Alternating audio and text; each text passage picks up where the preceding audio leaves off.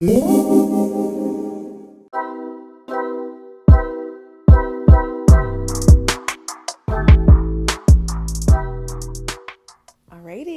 so Scorpios, how are you? This is going to be a reading for you, and we're going to see what the current energies are looking like for you, okay? Of course, I'm going to leave some decks below that I like to use, and also the decks that I'm going to be using in this video, so check there for that, as well as the information to book a session. And let's get it popping. Scorpios, what's the current energies around them? So we do have jumping cards today.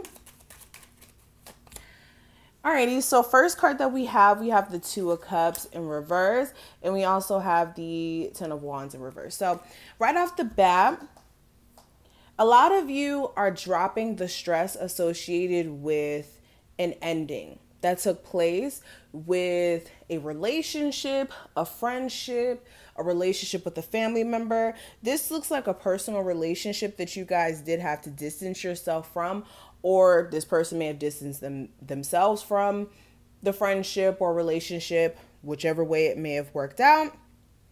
But this is definitely showing the signs that you guys are getting past the also betrayal and the energy of all the stress that came with the connection, especially if this person really didn't know what they wanted. They were seemingly just kind of like dragging you along. This is you being able to recognize, well, I'm better without that situation, and being able to release yourself from said situation. So this is really, really good. A lot of you are also recognizing that someone that you're really, really concerned about, whether there's a family member or a friend, somebody who you're really, really concerned about as far as their well-being, you can no longer be so concerned to the point that it puts you at risk of being stressed the hell out, for one, or just basically stressing out about things that you can't necessarily control. So I like this. Okay, we have the Fool card. We also have the Magician and the Four of Wands. And the last card from this set is the Knight of Cups in reverse. So continuing, I'm seeing something here about an Aries, possibly a Cancer, Pisces, or Scorpio. Some of you are feeling like, look, right now, I need to really focus on getting some fresh energy going, especially if, like I said, it took you a minute to get out of the space of feeling weighed down by an ending or by a specific situation. Now, another thing that I see, some of you are finally ready to put yourself back out into the dating scene. You may have realized how you've had the power all along to get love or to receive better connections. Just at the moment, you may have not been in the space to really understand verbatim what you need to look for out of a specific partner. There may have been like little red flags that you may have missed, or even things that you may have not really paid attention to in the past that you will be paying attention to now moving forward.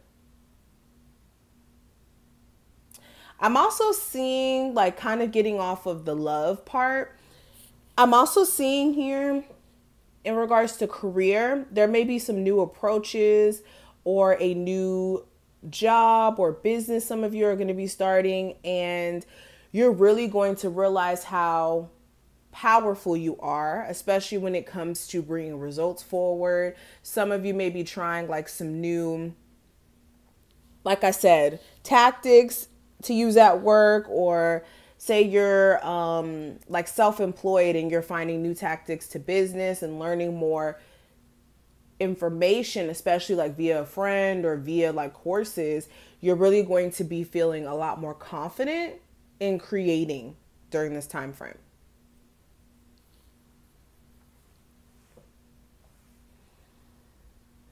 Let me move this back a little.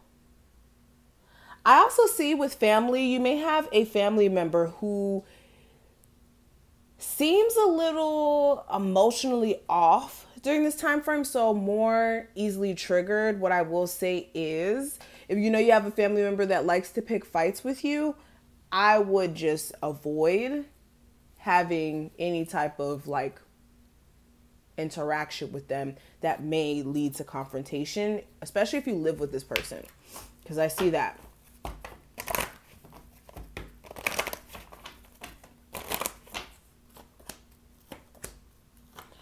Okay, so we have attachment, the Magician in the Mirror, and we also have the 5th chakra. So we have the Magician card twice here.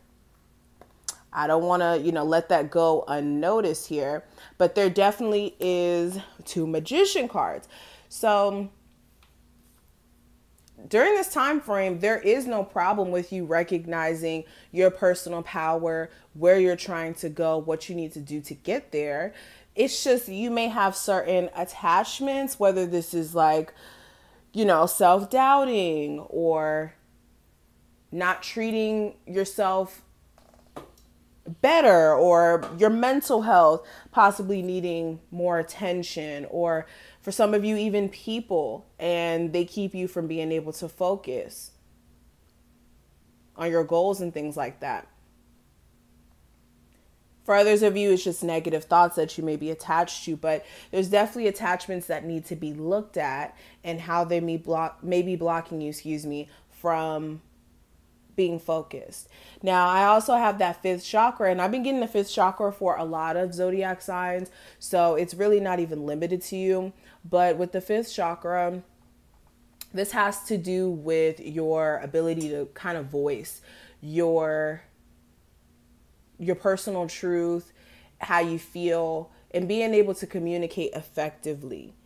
So one thing I am seeing with this, you guys are going to have to tune in or fine tune your 5th chakra, your throat chakra, for several reasons. For some of you, it's communication in your relationships. So your romantic relationships, your relationships with family, that's something that you're having to work on for that sake. For others of you, this is more of like in your career, where you may have to do like public speaking, and you may not feel comfortable with public speaking quite yet because you may get choked up or nervous or what have you. Okay.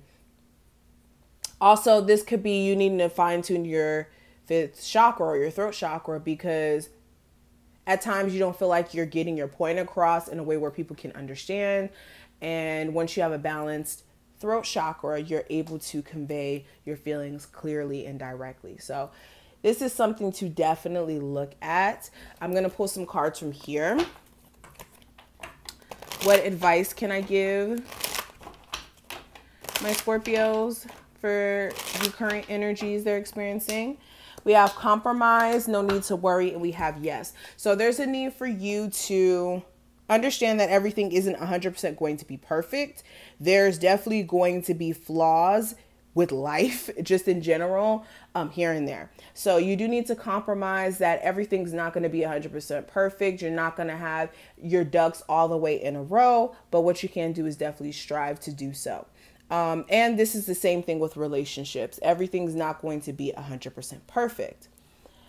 You guys also do need to understand that there's no need for you to let anxiety or worry keep you a prisoner and outweigh the negative of the said situation. Anytime anxiety becomes so overwhelming that it outweighs even the existing problem, then that's when you're letting anxiety kind of take over and take the driver's wheel, okay, in your situation. So definitely be more aware of that. And then the last card, which is so positive, we have yes. So this is good. This speaks to you getting a lot of confirmations from your spirit guides or the universe, whatever you believe in during this time frame. I would definitely look at synchronicities and different confirmations that come up. But I am going to stop the reading. I hope that you did enjoy and you took something from this video. If you did, of course, feel free to thumbs this video up. I will, like I said, link the tarot decks that I like to use below. Also, my information to book a session. So just check there, and I'll see you in the next one.